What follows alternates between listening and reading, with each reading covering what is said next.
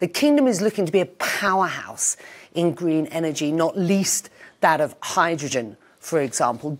Are you on track at this point? I have to say, over the years, and still I find when I'm talking about the Saudi economy to people, that there is some scepticism still about how real that green transition is. So here's your opportunity to just put it on the table. We are very committed to it. We have been warning the world for the last 40 years that the world needs to find alternative sources of energy because oil is finite and the production of oil is limited.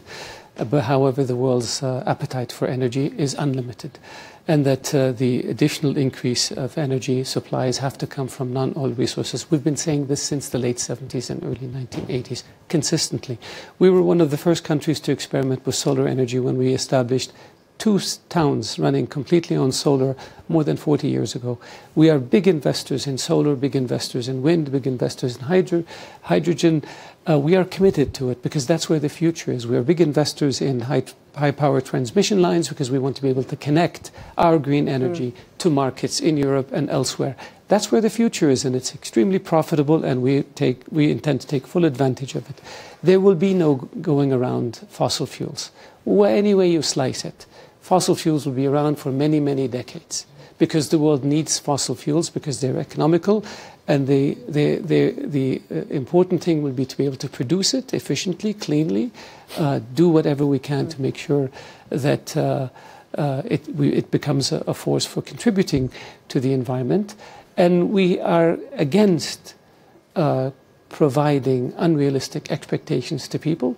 We are against having conversations based on emotions and grandstanding and trying to score political points. That worries people when people hear what you say. But why would it worry them? Because I'm saying the truth. We are saying we have a problem. And the problem has to do with climate change. And we need to tackle this problem in a serious scientific manner.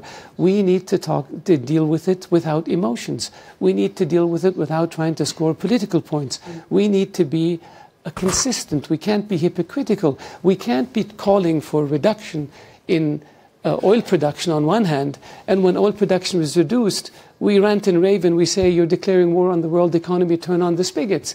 It doesn't work this way. We have to be consistent. So we're saying, let's produce it efficiently. Let's produce alternative sources of energy so that we can meet future demand growth for energy. Let's see what else we can do in terms of carbon capture.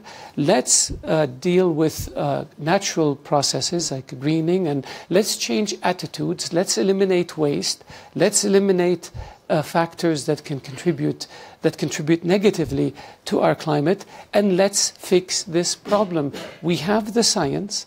We have the resources, we believe, as a global community. What we need is the will and the determination to deal with this issue in a practical, realistic, non-emotional, non-hypocritical manner.